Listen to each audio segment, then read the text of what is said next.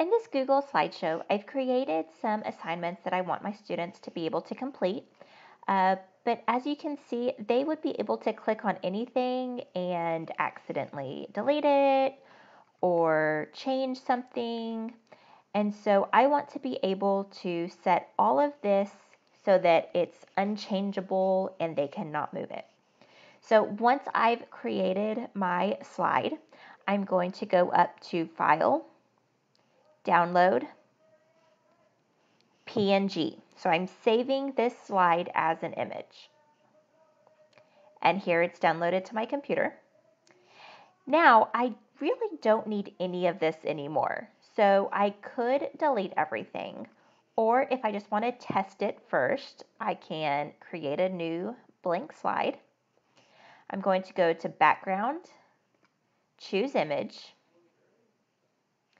and then that picture that I just downloaded is what I want my background to be.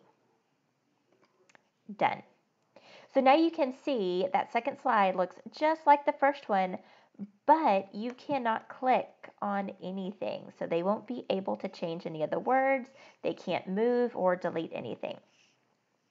But if I want to create text box for them to fill in, then I can add a text box right here and maybe just put in a sample number. Go ahead and format it the way I want it formatted. And then that way, all they have to do is click on these text box. These are the only ones that they're going to be able to edit, and they won't be able to change anything else. So now I don't need this slide anymore. And then same thing for this assignment here. I just want them to use the shapes tools in order to circle things within the picture.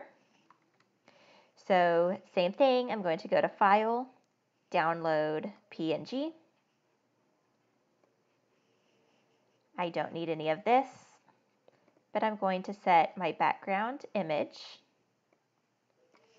as the file I just downloaded.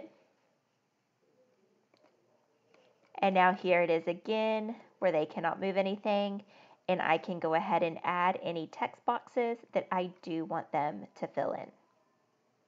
So here it's going to be a bullet list. And now it's ready to be shared with students.